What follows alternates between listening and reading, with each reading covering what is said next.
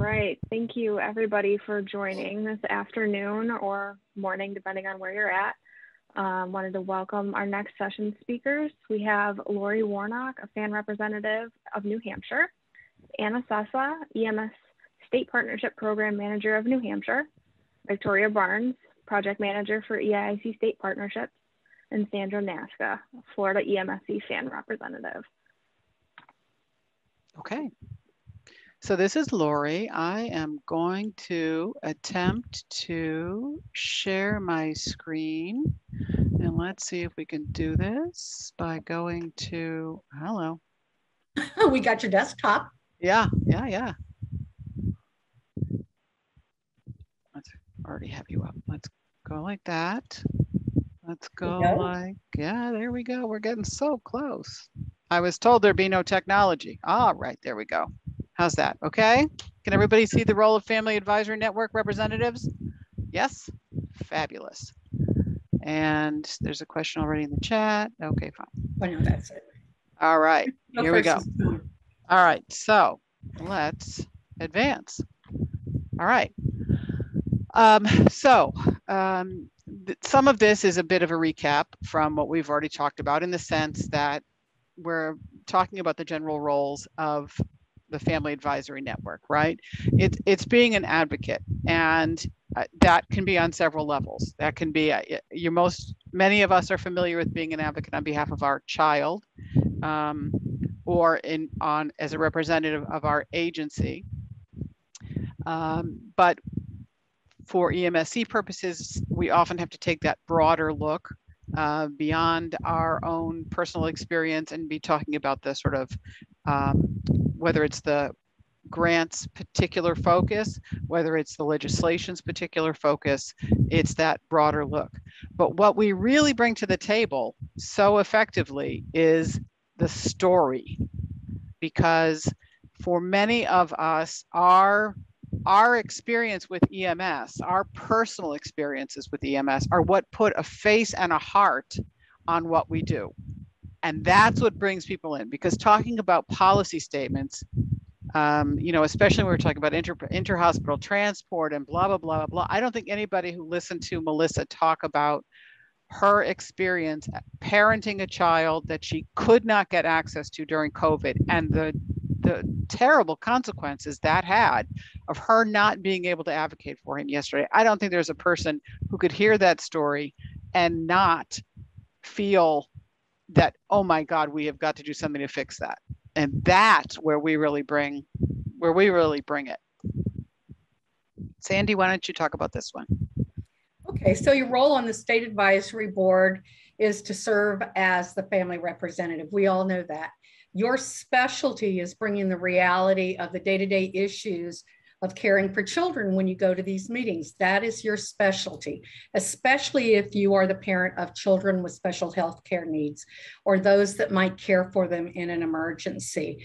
We are bringing our experiences with the EMS system to reality in the groups that we're in. And we do have a voice that is able to give them that information on why we need to do what we're doing. We can help with special projects, as little or as much as you wish, what we went through the last time. It may be an area of particular interest for you or a focused need within the grant.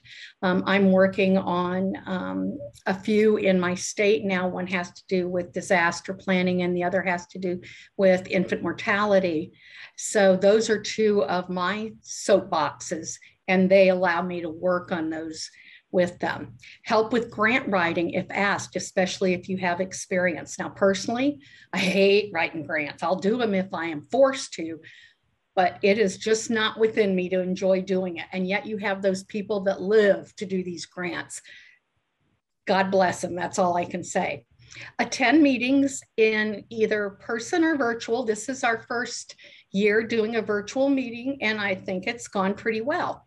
And then attend the grantee meeting well, it's not, I don't think it's going to be annually now. I think it's going to be every 2 years. Your participation is included as part of your grant requirements to be a fan. These meetings in person are great.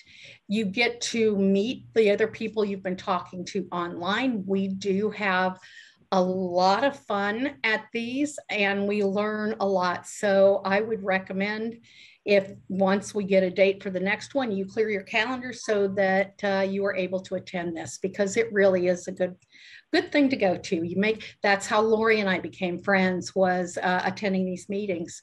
And so we have both made lots of friends within this group. And you can talk to them about what they're doing. You can give them ideas what you're doing in your state. It's a great transition of information, and you can take that back to your own group. We have had parents who've attended with their child because they either did not have respite care available, or once they came to the grantee meeting, some respite care was provided for them so that they could also have, you know, some free time within the grantee conference. So for a parent that says, yeah, that would be lovely, I'd love to come to DC, but it's just not as doable, certainly a virtual event like this lends itself, and I can only foresee us taking advantage of the technology in the future going forward. But we have had parents attend with their children. And they also bring their story when you meet. Absolutely. So connecting with other stakeholders, you know, in your state, you may be familiar with Family Voices. You may be familiar with the Katie Beckett Agency that, or whatever, Bureau of Special Medical Services, the different agencies that work to support families of kids with special needs. Or you may work within the EMS agencies. When we created our curriculum on children with special healthcare needs back in the late 90s, one of the comments that we got from parents that were on our advisory board was, look, I can suction my kid fine. I can suction their trach just fine, but I can't do that and drive the family minivan all the way to Children's Hospital. So sometimes when I need a paramedic with the big scrambled eggs on his uniform, you know, and the attitude that steps back, I'm a paragod, I need him to drive, just get out of my way. And that was enlightening for a lot of the EMS providers, because of course, they're used to stepping on scene and being the medical expert. Step back, ladies and gentlemen, I can take care of this. And when they see your child and all the technology and bells and whistles that you have in your home setup, suddenly it's a gulp moment for them. And many paramedics or many EMS providers don't realize the extent to which adults and children with special healthcare needs are living in their communities with the support of durable medical equipment that they aren't expecting to find. So your familiarity with that process, your familiarity with those systems, I'd say if you were a person who worked for a DME company, that would be another great voice to have as a fan, because your interaction with families and the hurdles they often have to jump through with insurance, for example, in order to get the equipment that their children need. I think that would be a great resource. Certainly helping to develop programs by providing insights, representing the state at EMSC related meetings, whether it's regional meetings, whether it's, as we talked about, representing on things like Safe Kids or injury prevention councils or suicide prevention councils, any of those sort of subcultures that are out there. And then whether it's the legislative activity, the protocol development, we've already talked about a little bit. Sandra, this one is yours, babe. Oh, okay. There are people that enjoy going and talking with the legislators on why EMSC is so important. And sometimes having the voice of a parent who can explain, like Melissa's story, kind of helps get attention, and they will listen to them. It might not be the person you're coming to talk to, but someone will be there. And we have fans that love doing that. And God bless them too, because that isn't me. But if forced to, I would do it. But we do have those people, and they're like, yeah, pick me. I'm going to go and I'm going to do it. And I say, bless you. I think that's wonderful. network and collaborate with other fans in your state. Well, we already know that I don't have any more in my state, but if you have more than one in your state, talk with them, get together and see what's going on and how you can all work together to cover the entire state with whatever is happening with that. Be non-political voice for children. We're not here to get involved in the politics of it. We're here to take care of our kids. And again, tell your story. What motivated you to do this? Your experience count. My motivation, other than Dr. Hendry asking me, was because I have a child with cerebral palsy, and going through the surgeries and the casting and the serial casting that we had to do and all of that, we've used the system. And so bringing that voice on how it was well done or it wasn't well done can often get you the attention that you need. Understand that this is not for your personal or professional gain. It's solely to meet your child's need. A lot of our fans have groups that they've developed or ideas that they've developed, and they want things done a certain way, but we're here for all children, not for just some children. So you've got to remember that. That doesn't belittle the organization that you've begun or the ideas that you've had. What it is we're looking out for all children, not Republican or Democrat, but C, for the children. And I love that, Laurie, you added that. Thank you. One previous meetings, grantee meetings in DC, we've actually had the opportunity to meet with some of our legislators. We've set up some field trips in the course of the conference for especially for those agencies that come from the really big states where they don't have the opportunity to meet with their legislator very often. Texas, I know their legislature only meets 6 months every 2 years. So, each state has their own sort of quirks. And when we talk about network and collaborating, it isn't just with your state. Sometimes there are regional collaboratives. For a while, we had a New England regional collaborative. In fact, we had regional EMSC meetings instead of all grantee meetings. And that's a nice chance to work with the groups in your region. You may also want to look for grants that are doing a program similar to yours in nature, even if they're not geographically close, because then you can talk with them about what they're able to accomplish, how their fans are supporting the mission of the grant topic, the grant purpose. And that can lead to some good brainstorming too.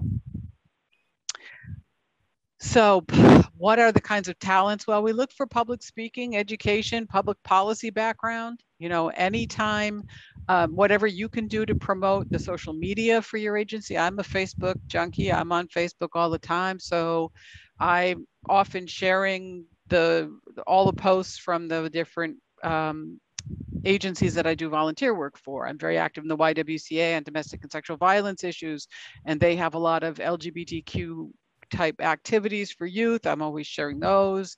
We share the EMSC stuff. I share poison stuff all the time. You are an additional venue for disseminating information. And then certainly honing your public speaking skills, she says, stumbling. Working on your capacity to directly focus a piece of legislation, your comments on a piece of legislation as to why it would either benefit the children in your community, how it reflects your personal experience, and how that impacts the broader sense of policy. All of those things are assets that you can bring. So what's going on in your state right now or nationally? Like in Florida, we are the epicenter for the COVID-19 Delta variant. We're seeing more children with COVID now. How do we stop that? Oh, I don't know. Hospitals are over maximum capacity. And when I wrote this, we had 2 tropical events coming in the next 10 days. That's just in my state. What's new in your neck of the woods? Let us know what's going on. If we've got similar things, we can talk. We can exchange information. Everybody's got COVID, and I think what bothers me because of what we're going through is how many kids are getting it now that are under the age that cannot be vaccinated, and how do we protect them? So that's what's happening just in the Southeast. what's happening where you're at and look and see where you or your EMSC can make some strides in helping what's going on. In our area, for example, we are facing a huge uptick in vaping and electronic cigarette use among teens as young as middle schoolers. And we're also, as everyone knows, we were sort of the leading edge of the opioid epidemic. And while opioids were not per se as much of an issue among children, as Mark talked about yesterday, the mental health issues that we see among kids whose parents have overdosed, who have witnessed overdose, who have lost parents or siblings due to overdose, has led to the development of things like ACERT teams, adverse childhood experience response teams, that will follow up when a child has either witnessed domestic or sexual violence, or has witnessed an overdose, has witnessed some kind of violent activity. They'll go in and do an assessment, a multidisciplinary team that goes in to do an assessment for that child to see what kinds of services or interventions might help minimize the long-term effects of that adverse childhood experience. But clearly, our small environment and what we're dealing with in New Hampshire is going to be vastly different with someone in California, for example, is dealing with. And even within California, because it's such a big state, the different issues that are coming up. So, you know, you have that capacity to bring that forward to the EMSC program as well. You know, we used to do what we call targeted issues grants, where we could focus on a specific issue. They were less policy oriented and more, say, educational oriented. And we may see a swing back toward that. I don't know, Anna, do you want to talk about this one a little bit? You know, the PEDS Ready and the disaster training and that sort of thing? Absolutely. And then I don't know where the slides take us from here, but we can then transition into what the program manager position looks like.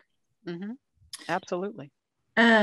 So in New Hampshire, we have Laurie, and I also have a second fan named Eric. And they've been great at just sort of supplementing their own interests, but also what are needed for the program. So promoting pediatric concerns. PEDS Ready is the National Pediatric Readiness Project, is the assessment that we closed out yesterday. So that's interfacing with hospitals to increase buy-in and participation in that readiness assessment, and doing disaster training. And it works out well. My other fan works at not only at an emergency department, but he also works pre-hospitally as well and does a lot of training. And then having sorry, my dog's in my space. Having the fan act as a family voice in emergency care preparedness and response. So as a program manager, I didn't have any children until a few years ago. So Laurie and Eric both acted as family representatives because they did have a family, and that was greatly helpful for me.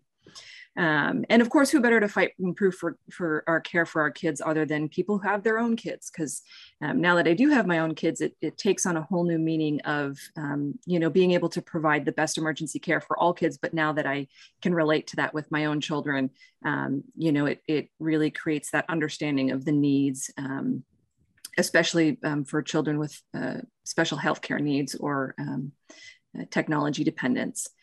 And then I'm lucky enough to have Laurie, who is clearly a dainty flower who doesn't like to speak out. This is, of course, being sarcastic. If you haven't met Laurie, she's wonderful. She gets involved in not only state issues, but national committees. You see her here presenting on behalf of the FAN network. And so if they have the time and the interest, all of our programs require that we write in for funding for them to travel, and my other fan has joined in previous all grantee meetings. So getting them involved in in-person experiences like this, and also in-person meetings when we get back to that, which would be fantastic. So I just urge all state managers and well, state managers reach out to your fans to see where they and what they want to do to help, and then what their capacity is as well. So you can work together to figure out what the best role is for your fan. Next slide. Okay, so at this point, Vicki and I are going to talk about the state partnership role, and we don't have any slides to present to you here. I think what we'll do is talk about what our experience has been as a state partnership program manager. And so I'll talk about my experience and then hand it off to Vicki. Yeah, she is still here. And then we'll just open it up to see maybe what new program managers thought would be their role and how it's different, or things that they are hoping to do that maybe they haven't heard other program managers talk about. You know, sort of send out your feelers to see what would be appropriate things as a program manager, or answer your questions. So I've been in the role in New Hampshire for just over 4 years. And anybody who's new here, you're going to feel overwhelmed. It's totally normal. My very first day as program manager, I hopped a flight to DC and came to this meeting in person. I was the newest program manager. I was on day 2. And I'm still amazed that the support was there when I arrived in person. I got a hug from Jocelyn. You know, people were all reaching out to me and offering me support. And so now, as I guess one of the senior program managers, I'm doing the same to you. So I'm going to drop my email in the chat box, so that if anybody has any questions, you are more than welcome to reach out to me. I'd be happy to help and support y'all in your role. So there it is. So I had received the program from my predecessor, who had started the New Hampshire EMS for Children program in like 1994. And she had been in the role of program manager for about 25 years, which was really overwhelming. And then to add on to that, there was about 8 or 9 months where there was nobody in the program manager role. So the advisory committee had fallen apart. The performance measures had just been released. So there was all this new stuff that my predecessor couldn't tell me anything about.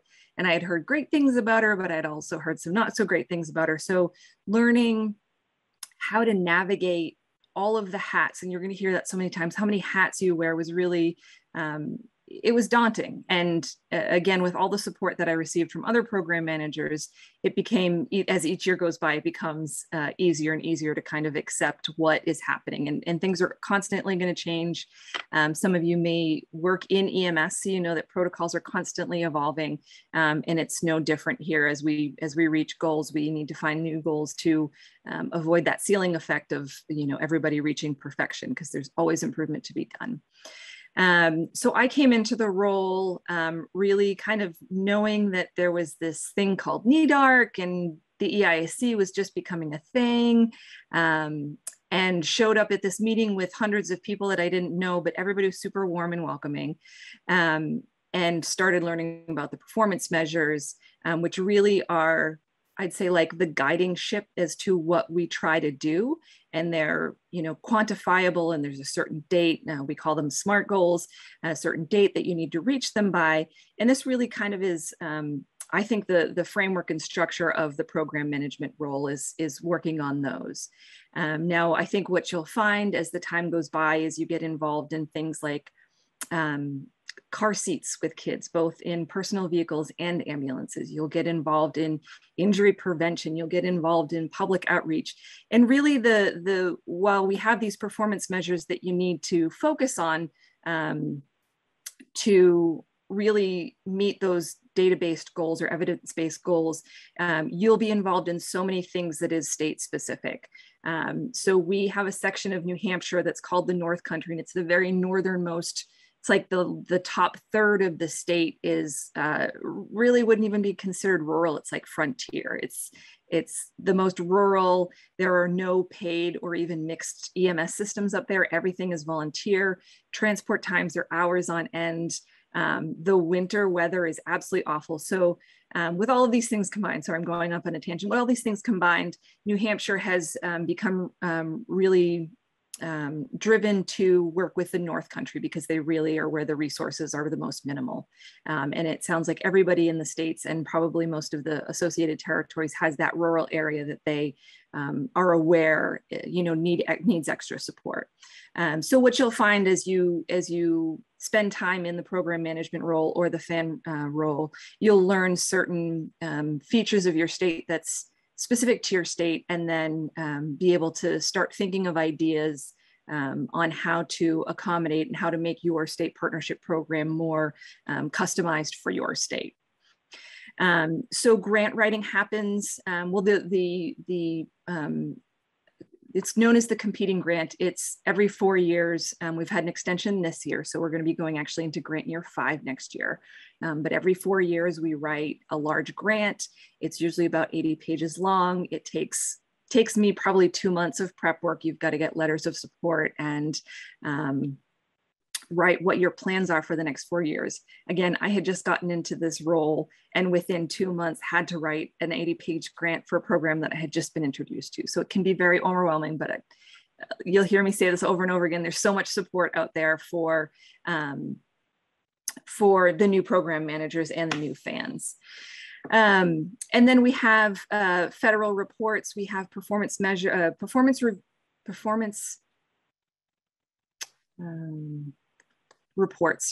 reports, and then also check-ins during the summer as well. So we do usually 2 smaller federal reports per year. We have these eventually in-person meetings, usually once a year or once every other year.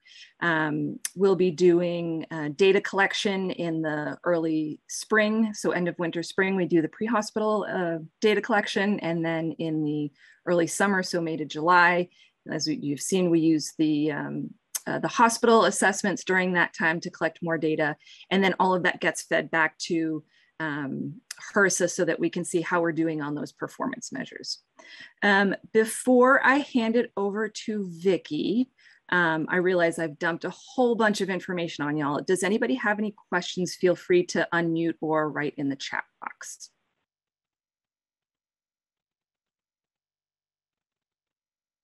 Can I get somebody to just let me know that you can hear me and are receiving my questions?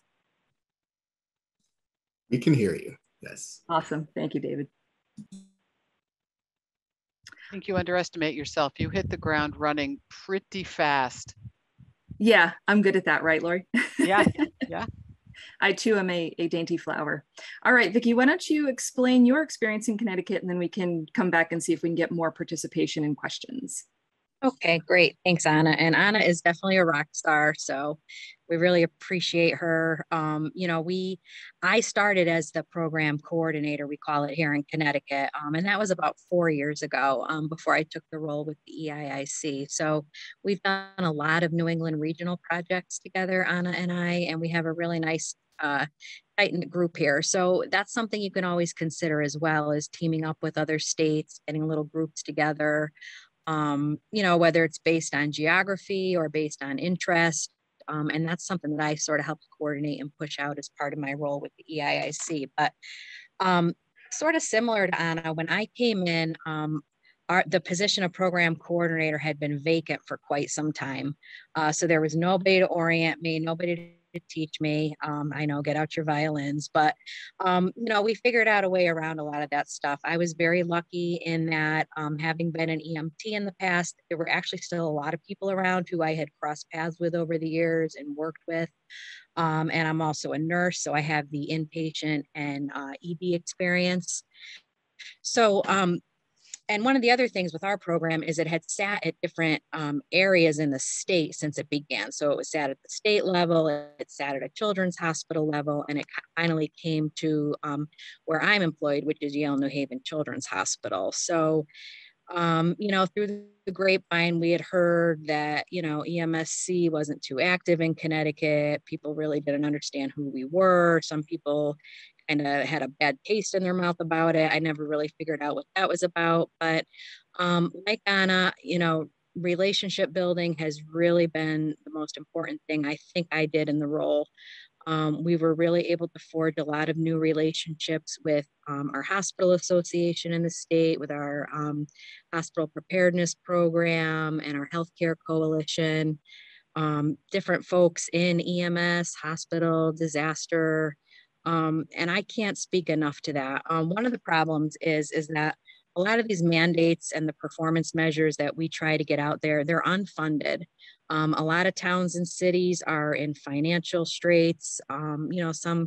some are even to the point of going bankrupt. And when we come in and say, oh, well, we need you to train all your guys and gals on pediatric skills twice a year. And if they so happen to be a town that has a union, that brings in a whole lot of problems as well. So one thing I always suggest is, you know, tread kind of lightly. Our work is very important. We want to get it out there, but you also don't want to rub people the wrong way or make any enemies. And now with the addition of Jen Talley to the EIIC team, she's been with us a little over a year now. She has taken the FAN program, you know, under her guise, and really her and I hope to work together. We would really like to team up FANs and state partnerships. New Hampshire has a great working relationship.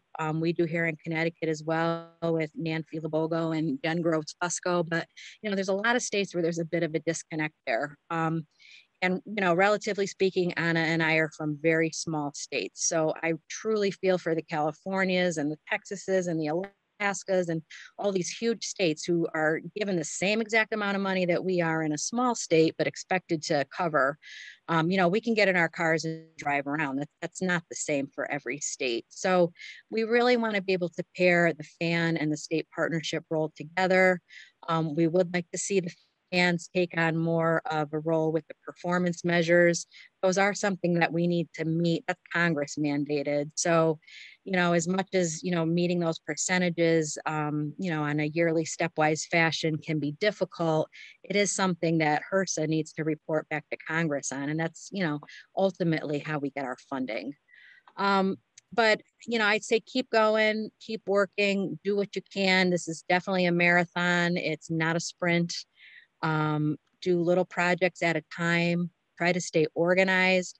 That's sort of where I tend to fall short. I try to do a whole lot of stuff at once, and then I, you know, don't necessarily always complete each thing I want to do. And then when you're going back and looking things up, you're just like chasing your tail looking for things. So try to take the time to get organized first, get your strategy developed, come up with a game plan, and then really execute that. You know, there's nothing that we can do wrong here. Anything that we do is going to be good. So just keep at it.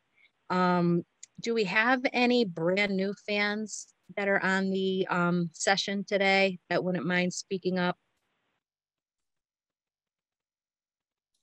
If no one speaks up, I will totally call people out.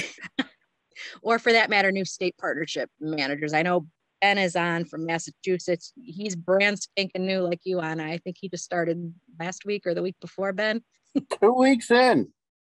2 weeks. Oh, you're an old pro. You're a veteran now. But did you have any questions? Is there anything you are just finding totally overwhelming at the moment? And have you met your fan yet, for that matter? I have not met my fan, but I am mostly in sponge mode right now, just trying to take in everything. Okay, I'm waving to you, Ben. And there's Liz. We're on. Oh, hello. Hi. Nice to meet you. Good to meet you too. Oh, good. I'm glad you guys had a chance to meet virtually at least. And I'm sure that'll be in, you know, in person as soon as we can. I know there's still a lot of travel restrictions depending on whether you work for a hospital or a state. So I'm sure that you guys will be meeting regularly going forward and getting Ben up to speed on what's happening and hearing Ben's ideas too. So, and that's what this is all about. We want it to be, you know, that all teach, all learn, bi-directional type of thing. So. Is there anybody here within their first month of program management or fan role? How about within their first 6 months? Is Kendra Cole on? Because she's a brand new fan rep from Illinois. I do not see a Kendra. Okay, because I talked with her in the chat room earlier. All right. One thing I've been working on is sort of an intro to EMSC video. And if you guys don't mind, I'd like to show you that. It's about 10 minutes. I think that'll take up just about the rest of our time, but I'm looking for feedback on this. Initially, when we developed this on the state partnership team, we thought it would be used for just our state partnership managers, but we realized this is really, especially this first video, we're planning on doing a series, is really generic and can really be geared towards fans, state partnership managers. You can probably even take this out on your road show. It is a little rough. It's a rough draft, so bear with me on that. But after viewing it, if you can email me comments or, you know, type them in the chat, I'm definitely looking to fine tune this and make sure that we're where we need to be. In fact, there's already a couple of edits on here that you won't see on the video today, but let me see if I can share my screen and get this playing for you. I have so many things open right now. Here it is.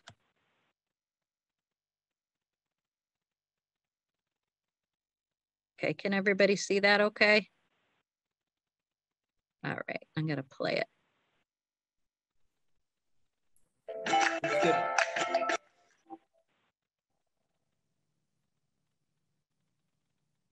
Welcome to the world of emergency medical services for children, otherwise known as EMSC. Whether you're just starting in your new role or are a veteran of this far-reaching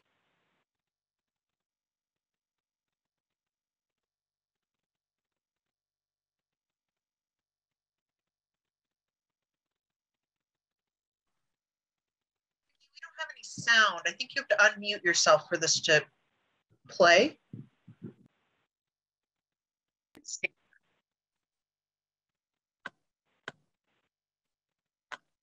Laurie, let me try that again and see if it'll work.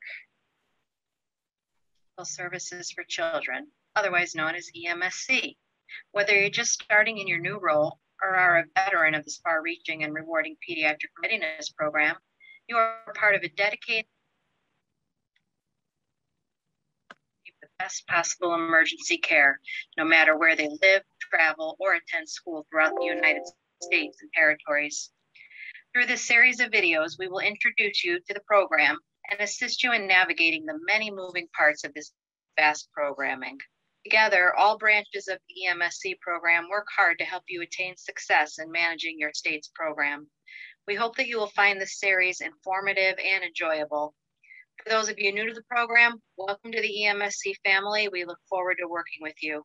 And many thanks and congratulations to our longer serving state partnership directors, managers, and coordinators for all you have done and continue to do to promote and ensure pediatric readiness in your home states and beyond. This is certainly a special group of individuals, and we are fortunate to have you all on board. In order to best serve your state's program, it is best to have a working knowledge of EMSC structure and history. Throughout this series, we will learn about the different aspects of the program and offer resources and support to help guide you along the way. We would like to start with how EMSC came about and take you back to where it all began. EMSC's most notable visionary and founding father was Dr. Calvin Sia. Dr. Sia graduated Dartmouth College and completed medical school at what was then Western Reserve University. He also served in the U.S. Army before returning to his home state of Hawaii. He completed a pediatric residency at Kauikealani Children's Hospital and then went on to practice as a primary care pediatrician in Honolulu. Dr. Sia became a driving force in the Hawaii and national chapters of the American Academy of Pediatrics, where caring for children and educating parents and caregivers were at the forefront of his mission. During his presidency of the Hawaii Medical Association, he began to have more in-depth exposure to EMS agencies and island community hospitals that provide emergency care to children. In these days, EMS was still fairly new, having been officially recognized in the National Highway and Transportation Safety Act of 1966. He found that EMTs, paramedic, and the ambulance itself were not equipped to deal with children. He felt strongly that the first person at a child's side during illness or serious injury needed to be able to stabilize the child, provide transportation, and transfer care to a pediatric capable emergency department. He noted the needs to address the concerns of not only the children, but the parents during an emergency interaction, the need for smaller supplies and equipment, and the fact that children did not respond to cardiopulmonary resuscitation, or CPR, like adults do. Dr. Sia was able to leverage his leadership role with the state's medical association to interact with EMS and ask the important questions involving the care and transportation of children. Overall, he found the entire emergency system of care ill-prepared and ill-equipped to handle the needs of a child. Dr. Sia realized that a nationwide mindset of pediatric readiness was needed in both pre-hospital and hospital systems. He wrote a bill and presented it to the U.S. Senator from Hawaii, Daniel Inouye. Senator Inouye was on the Appropriations Committee at the time, which is the committee charged with assigning and dispersing federal monies. Both gentlemen knew they were going to need bipartisan support to make this proposal a reality. And when they reached across the aisle to U.S. Senators Orrin Hatch of Utah and Lowell Weicker of Connecticut, they found common ground. All were moved by the stories of negative experiences and outcomes in children of their own staff members in pre-hospital and hospital settings. More needed to be done to ensure pediatric readiness in EMS and emergency departments across the country. After much hard work and negotiation, Congress passed the Emergency Medical Services for Children Bill in 1984. $2 million was appropriated in 1985, and 4 states were able to officially begin their EMSC state partnership programs: Alabama, California, New York, and Oregon. These monies were to be used to enhance existing EMS systems and increase their ability to effectively respond to and treat pediatric emergency patients. As appropriations increased and other states saw the benefits of pediatric readiness, more and more states joined the ranks of EMSC. Some of the early pediatric transport services included Rainbow Babies and Children's Hospital in Cleveland, as well as services in Atlanta, Washington, D.C., and Knoxville. Dr. Sia worked with the EMS physicians at these agencies to increase pediatric readiness in their respective states. This allowed the program and funding to continue to grow. The EMSC program is part of the Maternal and Child Health Bureau, MCHB, and Health Resources Services Administration, HRSA, also known as HRSA. MCHB dates back to 1935 when the Social Security Act authorized MCHB programs and funding. Today, the MCHB's mission is to improve the health and well-being of America's mothers, children, and families. MCHB is also known for their Safe Sleep, Healthy Start, and anti-bullying programs, to name just a few.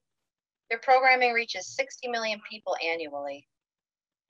HRSA/MCHB is also where our federal project officers and leadership reside. Today, there are 58 funded state partnership programs, including all 50 states, Washington, D.C., the U.S. territories, and 2 freestanding states. The EMSC program was most recently reauthorized and passed by both the U.S. House of Representatives and U.S. Senate under H.R. 776 and S. 3482, becoming Public Law 116-49 on August 22nd, 2019. This enables funding through the fiscal year 2024. The EMSC budget has grown to $20 million, and monies are appropriated among several EMSC branches, all of which we will hear about in our next session. We salute Dr. Calvin Sia and Senators Inouye, Hatch, and Weicker, members of Congress, and are grateful to the countless physicians, nurses, paramedics, EMTs, support staff, and state and federal employees who have worked tirelessly over the years to advocate for the appropriate and safe emergency care of pediatric patients. Sadly, we lost Dr. Calvin Sia on August 19th, 2020. We would like to dedicate this first EMSC 101 video to Dr. Sia. Please take a moment to hear more about Dr. Calvin Sia and his contributions to the EMSC program.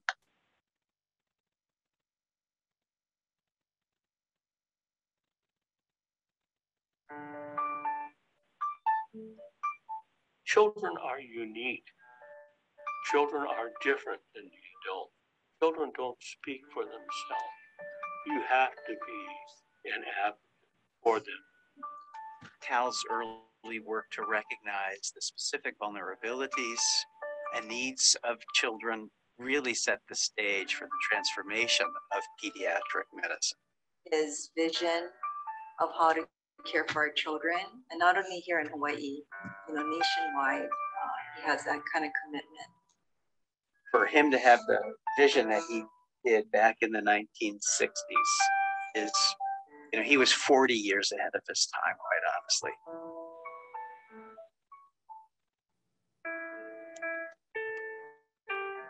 when I started practice, I sort of wanted to be a different guy. I sort of wanted to mold a system that would look at programs working together. I know Dr. Sia as a father of Healthy Start. We have Healthy Start workers that go into the home and basically support mom, dad, and the whole family in taking care of the child. A child is born innocent, whether the parents have wealth or don't have. What's the opportunity for that child? Great, with supportive services. I don't know that I've ever met a person who gets stuff done as effectively as Cal by having others do the work with them. So I looked at the community, and that's how I started Child Protective Services, Prevent Child Abuse, home visiting, to bring in community support to the family and myself to coordinate, communicate, and work together. Then I brought in the first emergency medical services for children and got Senator Noye to write the bill to cover the whole nation. And we got this through. And all states and territories have emergency medical service for children. This ability to be disruptive by specifically reaching across boundaries, putting families in the middle as partners in the care. When you frame it that way, it draws people in.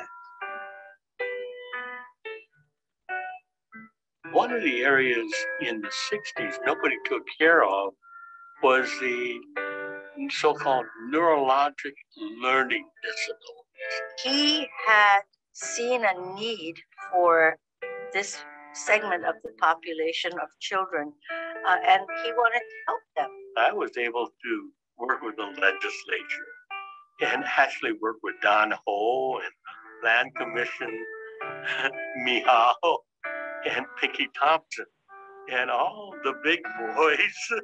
And we got the land, the acre land at Variety School, and we got the building built. Whenever he met people, he always meant everything from the bottom of his heart. So you were just engaged with what his mission was, and it became your mission.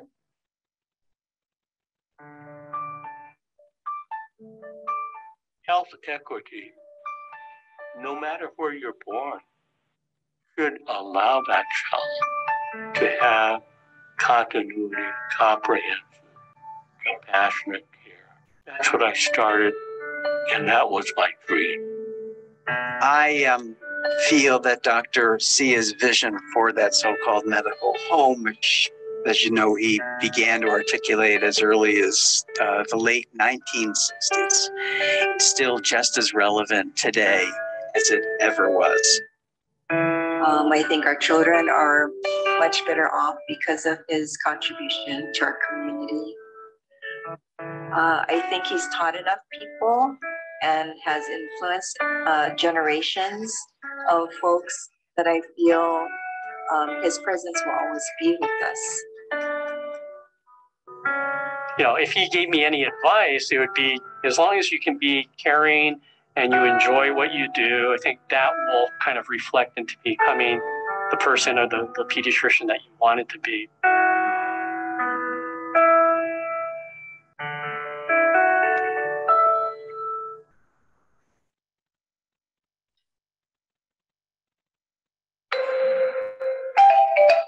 Vicki, that video was amazing.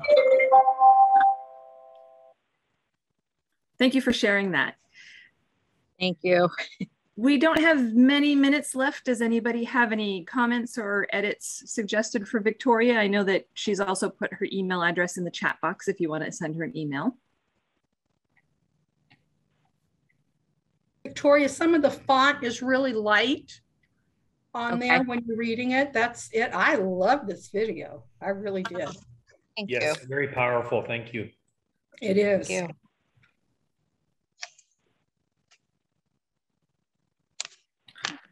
All right, seeing no other comments, I'm going to go ahead and wrap this up so we can move on to our next agenda item. While we were watching the video, I wrote down some takeaway items.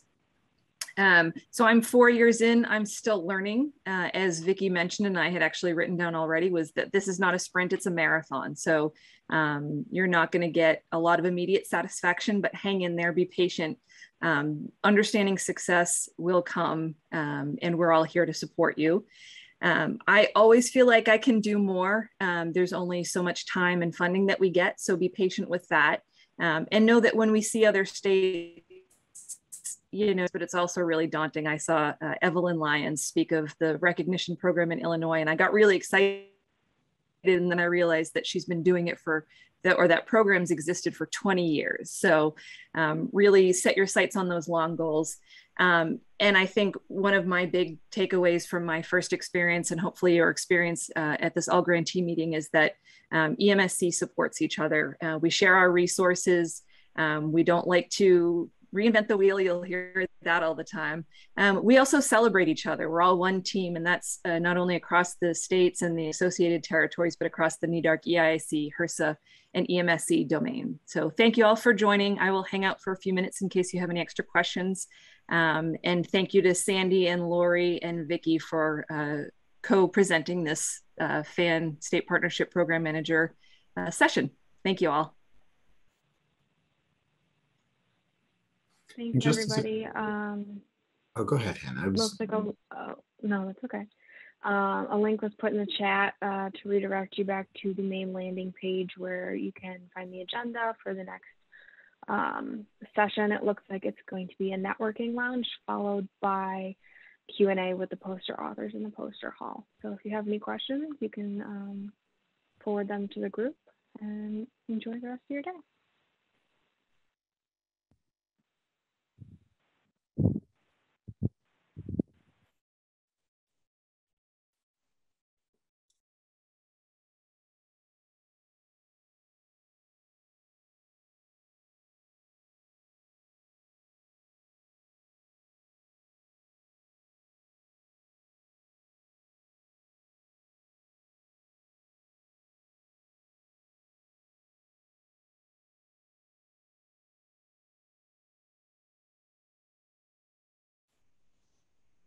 Jen and Sandra and Laurie, if you guys are interested, when we get to the point where we'll do more fan videos, I'm definitely looking for content and people to narrate. So yeah, that video was beautiful, and we'd love to do more like this. I think that is super helpful, and I think we can take some excerpts from some of the sessions here to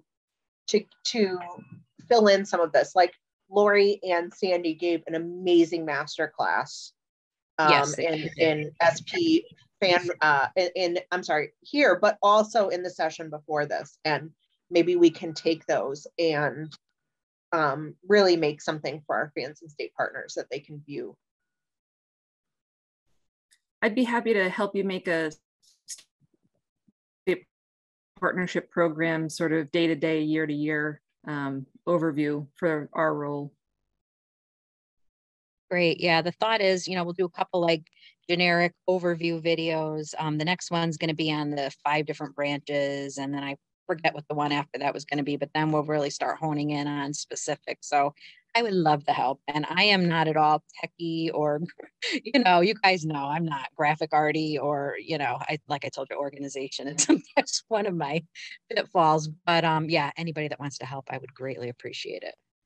I found the interviews with live humans was really helpful to break up the animation. So I think it'd be helpful to have, like every other minute or every few minutes, have somebody speaking to kind of refocus people into paying attention. Yeah, I like that too. And unfortunately, my voice just kind of drones on there for a while, but that's what I would like too, is to at least have different voices. I know sometimes there's a lot of expense involved, I guess, in doing those interviewee type ones or time, but if we can find people that can do it and can easily do it, I am all for it. Okay, I need to hop off because I'm in the poster session here in a few minutes. Thank you all. Thanks, everybody. Bye-bye.